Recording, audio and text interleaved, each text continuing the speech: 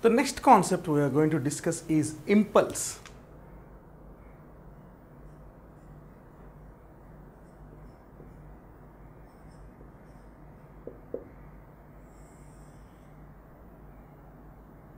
So what is the meaning of impulse?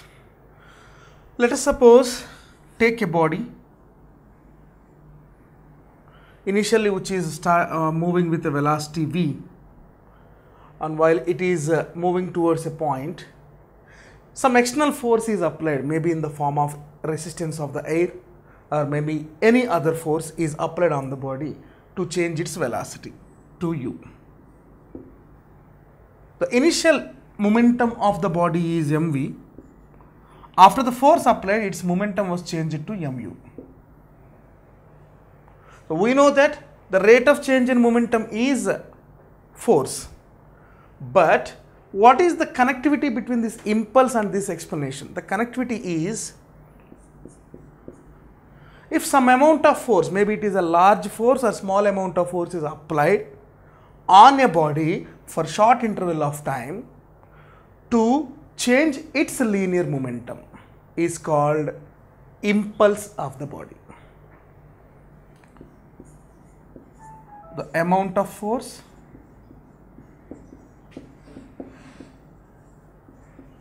applied on a body for short interval of time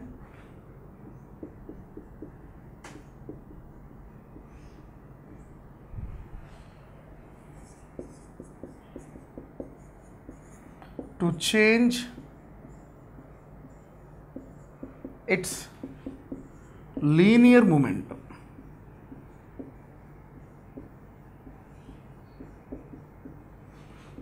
is called impulse.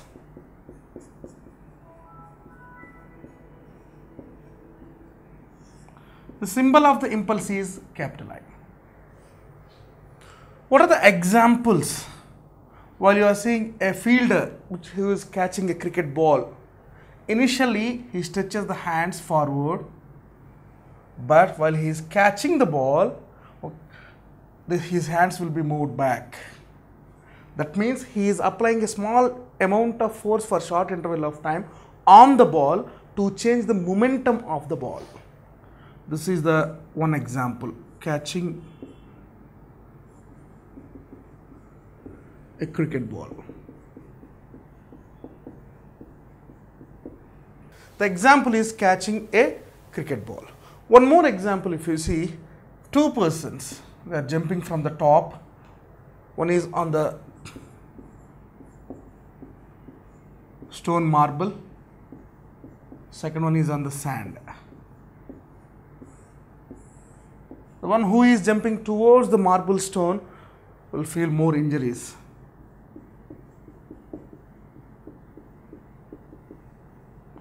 But the one who is jumping toward the sand or land of sand, he will feel less injuries and no injuries sometimes. The reason behind it is the marble stone can create a lot of change in the momentum within a short interval of time. But a sand is not effective that much when compared to the marble stone.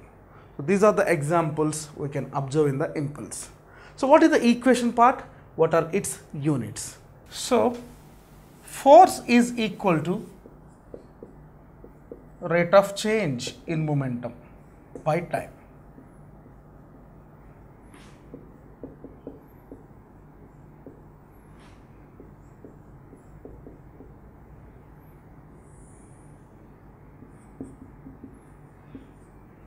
If the body's velocity is changing from v to u, its change in momentum will be mv minus mu by time. So where mv is final momentum, where mu is initial momentum by time.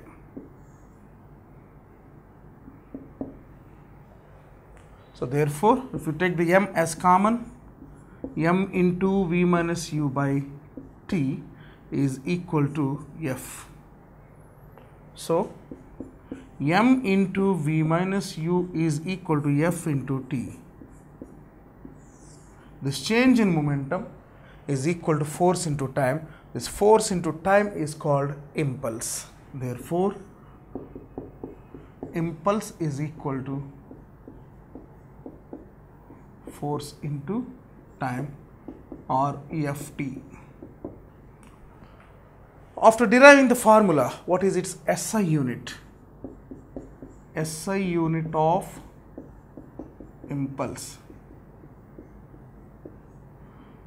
I is equal to, SI unit of force is Newton, SI unit of time is second, so it is called as Newton second. The dimensional formula of the impulse.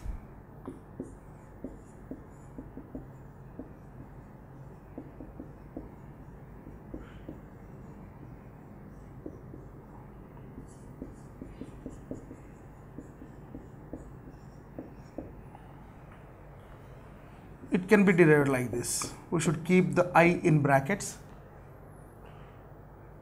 The dimensional formula of force is m L t power minus 2 into the dimensional formula of time is capital T.